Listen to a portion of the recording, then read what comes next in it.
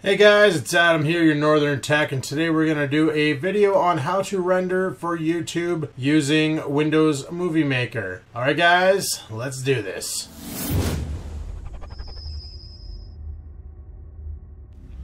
Okay, so as you all notice here, I got Windows Movie Maker open. This is the brand new 2012. I just downloaded it, just installed it, just for this video.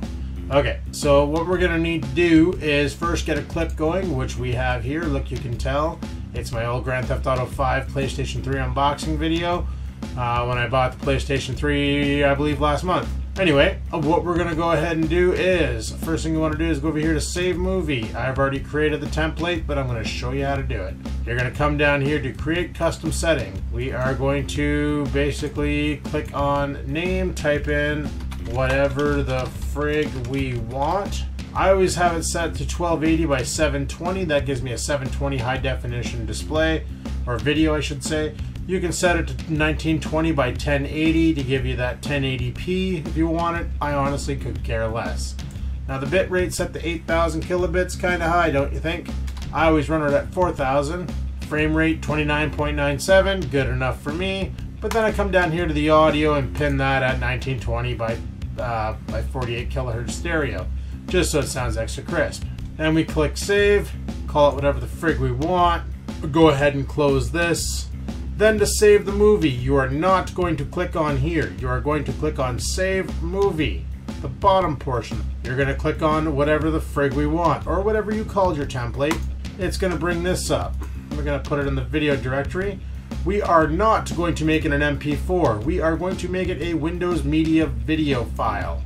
And we're going to call it My Movie. Go ahead and click save. Sit back and relax. Let this render out. Now it's going pretty quick on my rig. Keep in mind guys, this is only a 1 minute and 12-second video. And this computer is a second generation i7 2600 running at 3.4 gigahertz on 4 cores.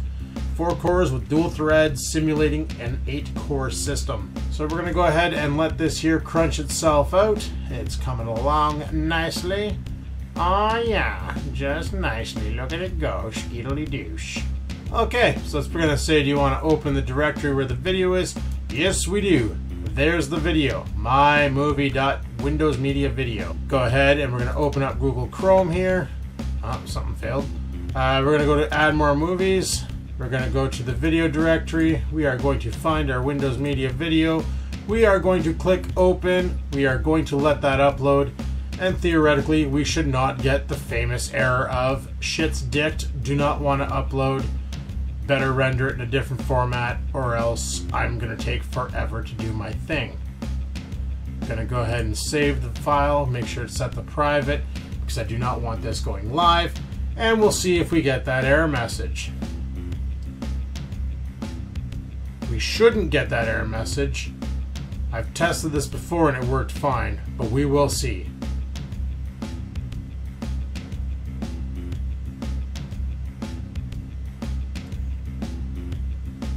Already at 45%, still no message.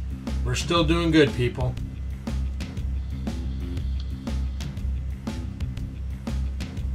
Sitting at 60% on the timer, still no message. Very good sign.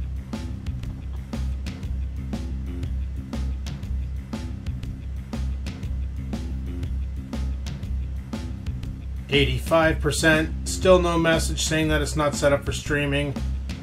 This is working out really, really well. I am really impressed with this. I've tried this before and it worked fine. I played with this trying to see if it was possible, and so far it looks like it's gonna work. So that took about 4 minutes to upload, and it made it. We're not getting the error message, and it should start processing right away.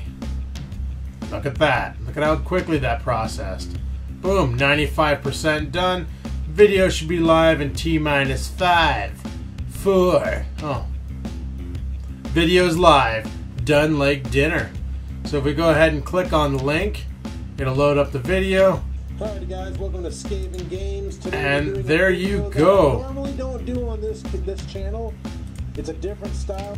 So there you have it, people. That's how you would upload or edit using Windows Movie Maker, make sure it's in WMV format. If you make it MP4, basically YouTube is going to come back with that error message. If it's in Windows Media Video, then it'll work. So hopefully you enjoyed this tutorial. If you did, leave a like button pressed, give that old like button a clickety-clack. And if you have any questions or comments, leave them below. Any other tutorial requests, leave them below. And until next time, guys, peace the frig out.